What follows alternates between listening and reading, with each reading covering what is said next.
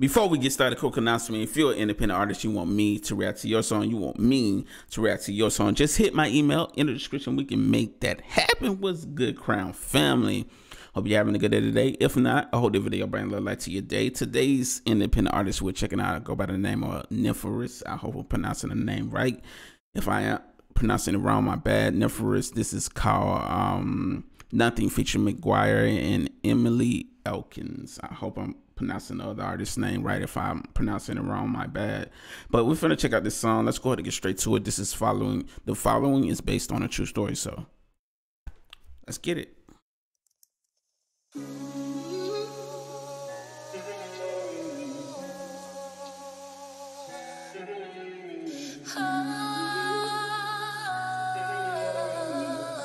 Okay, coming through with the vocals. Lying on the floor and I can't feel it anymore. I've been broken, I've been beaten, but I still was never leaving. I can't change, but I don't know why I stay.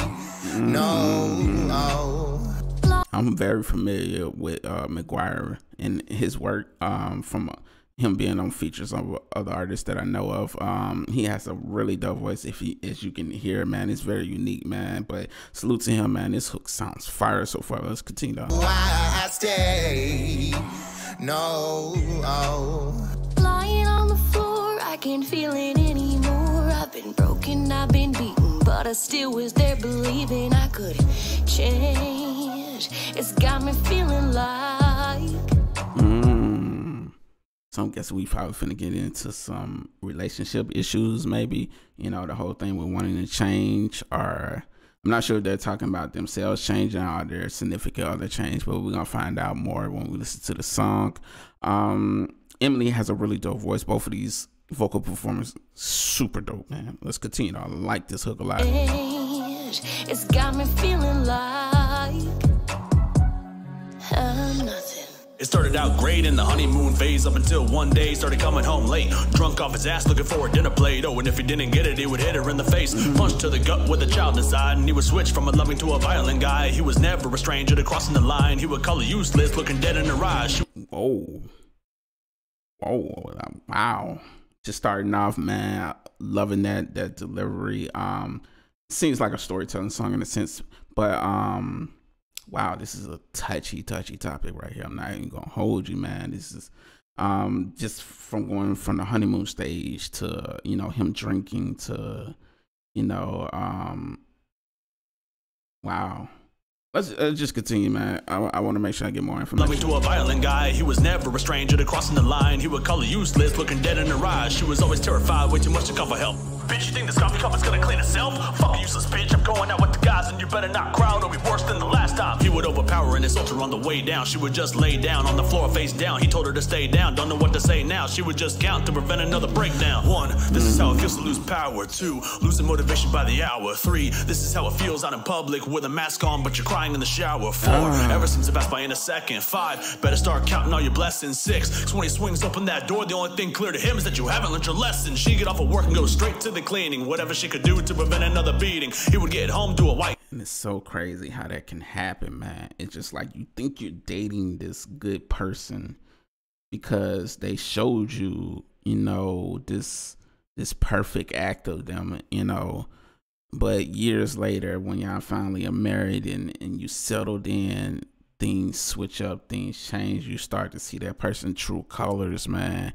And it's crazy that things like that go down, because it's just like you get into it thinking this person is such a good person and they would never do this to me, or they would never, you know, go to that link. And, you know, once they have you and you let your guard down, it's just like, now it's just like you're in complete shock that any of this is happening right now, you know?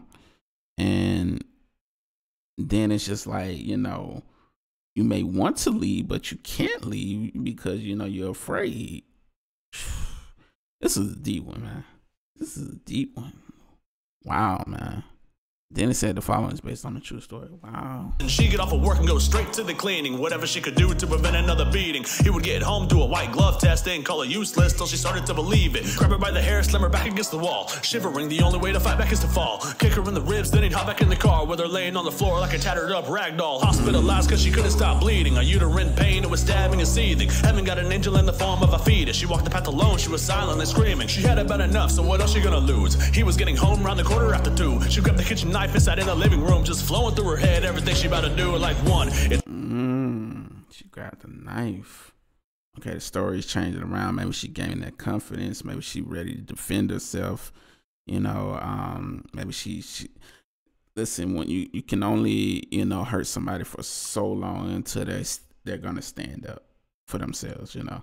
You can only just keep constantly picking on somebody before, you know, they turn the table on you, man. But wow, this is deep, man. After 2, she grabbed the kitchen knife and sat in the living room, just flowing through her head, everything she about to do like 1. It's okay to count when you're nervous. 2, is what I'm about to do worth it? 3, I'm about to vomit in the sink cause this whole counting thing, man, it isn't fucking working. 4, how long have I been sitting on the couch? 5, how long's he gonna be out the house? 6, I can barely take it anymore, I got my eyes on the door and I've been ready to pounce like Lying on the floor and I can't feel it anymore. I've been broken, I've been bleeding, but I still was never leaving. I can't change, but I don't know why I stayed.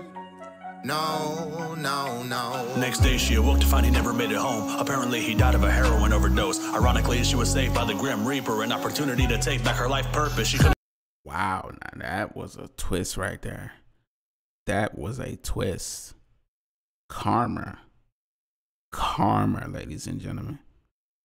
Wow. Now she can move on from that situation and, you know, hopefully get back to herself. I couldn't imagine being in that position because but oh snap, my bad. I'm still here. My bad. But wow, man. That's karma, boy. Woo.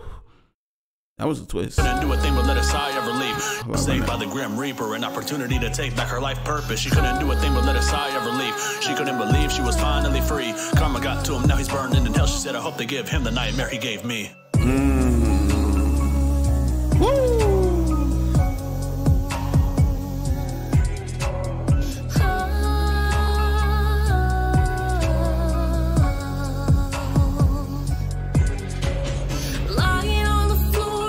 Feel it anymore. I've been broken, I've been beaten, but I still was there believing I could change. It's got me feeling like it's just like looking in the mirror and you hear her saying I love you to herself, you know. Then, you know, she's building that confidence back up, you know. I love to see it. I will never be nothing. Wow, man.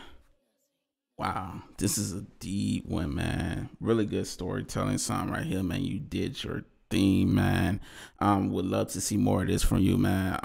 Definitely looking forward to checking out more of your music. Y'all make sure y'all go check them out right now. Original song link will be in the description. I'll make it easy for you. Just click the video on my face. That gives you time to do that. And we out. Salute, Crown Family. Have a beautiful, blessed day. Until next time. Cheers.